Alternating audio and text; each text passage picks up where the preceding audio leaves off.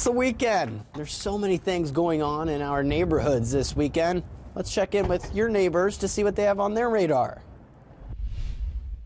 Looking for that perfect springtime addition to your home or your yard? I'm Ron Johnson, your Ralston neighborhood reporter, coming to you from the Liberty First Credit Union Arena, where the 2024 Spring Festival will be held, starting today and running all the way through Sunday. It's an arts and crafts fair. Hundreds of artists and crafters will be here showcasing some of their work. You'll also find family fun and food and drinks.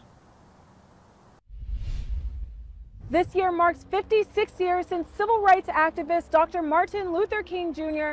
was assassinated. This weekend, the community will honor Dr. King with a wreath-laying ceremony. The ceremony will take place this Sunday at 4 p.m. at the Martin Luther King Memorial on the corner of 24th and Lake. Renovations to the site will begin after the wreath honoring MLK on April 7th. At 24th and Lake, I'm Melissa Wright, your North Omaha neighborhood reporter.